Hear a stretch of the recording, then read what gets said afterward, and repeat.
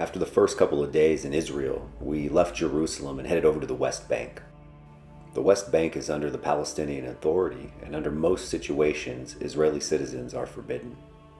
We rolled into town and ran into a Starbucks knockoff, but then headed straight to a church. We got to hear from a man who is smack dab in the middle of Muslims and Jews preaching the unadulterated gospel. It's an amazing thing to see and hear of what's taking place behind the scenes in Israel. The graffiti that we saw was phenomenal. It was artistic, it was beautiful, but it was very much political and even a statement that was being made. Much of this art is done by the famous and world-renowned painter, graffiti artist extraordinaire, Banksy.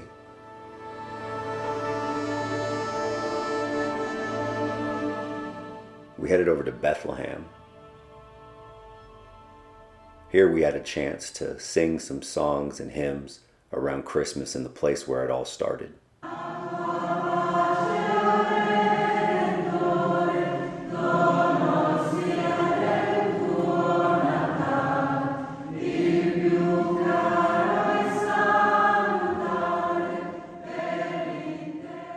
From here we headed over to the Garden of Gethsemane.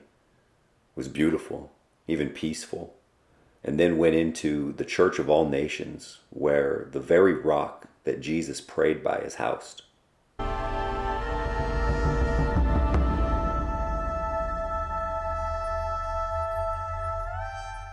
We jumped back on the road and headed back into Jerusalem to the city of David. Inside is a bustling city filled with commerce, with shops, with people. It's a beautiful sight to see.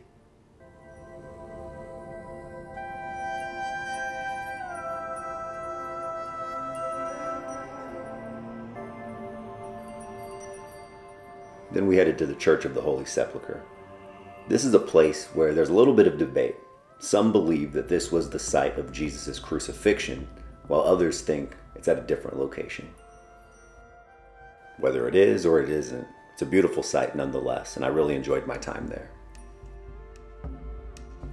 After a quick tour, we left there, cruised through the city, and headed over to the Western Wall. A little history lesson. The Western Wall in Jerusalem is the holiest of all Jewish sites. It's sacred because it's a remnant of the Herodian retaining wall that once enclosed and supported the Second Temple. It's also called the Wailing Wall by European observers, because for centuries Jews have gathered there to lament the loss of their temple. Prayers take place here day and night for special services and celebrations as well. One of the cool things we got to experience was some of the archaeological finds. They're currently actively doing research and finding new sites that are not only relevant to the Bible, but also to culture in general. One of the cool things we got to do was go underground and walk a path that Jesus, most likely, almost 99% surely, had walked. Imagine going to bed knowing that you walked in the same place that Jesus walked. The very next day we had a chance to meet the man, the myth, and the legend who was responsible for creating the borders and fences between Israel and their neighbors. This trip was jam-packed with learning, culture, history, Bible, but this was our last day in Jerusalem, so we headed back into the city. And I want to shamelessly plug this business. Check this out real quick. Go to the website, gallery@blueandwhiteart.com. Sure, they can send them anywhere in the world. Check it out, support it, it's beautiful. He gifted us those pictures, so we were super grateful. The least we can do is plug them. But it was lunchtime, and if you guys know anything about Kyra and I, we love barbecue and try to find it everywhere we go. Okay, so where are we at? We are at Smokehouse. Look down here. Smokehouse. Okay. In a market in somewhere in Jerusalem. But the place that we came, it has brisket, it has hot wings, we got French fries. We've been craving.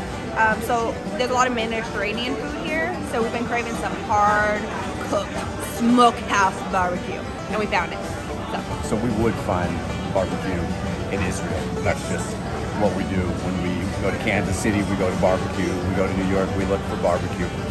It's our default go-to. Yes. Is I want to try brisket and chicken. I want to try that around the world.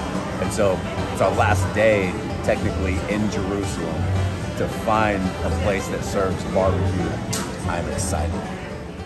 No lie, if I closed my eyes and ate this brisket, I wouldn't have known I was in Israel. It was tender, it had a good bark, it had a good bite. It was fire. So the barbecue, obviously we had to take a to-go bag. Yeah. It was amazing. Israelis know how to do barbecue. Come on. It was A+. I would A+. get it again. What did you say about the barbecue? Amazing. Amazing. Second stop, just as amazing. It's ridiculous. Of course, my wife has to have something sweet after salty, but we ended the day by heading over to the Yad Vashem Holocaust Memorial. We weren't allowed to bring phones in to record, but it was heavy. Because the story of the Holocaust is one of darkness and despair that demonstrates the depths of depravity to which humans can sink. But this place commemorates the actions of non-Jews who stood by the Jews' side during the Holocaust. They protected the Jewish neighbors at a time when hostility and indifference prevailed. It goes without saying, we left there heavy-hearted and a little down, but at the end of the day, we were heading home to get some rest to finish up the last leg of our trip.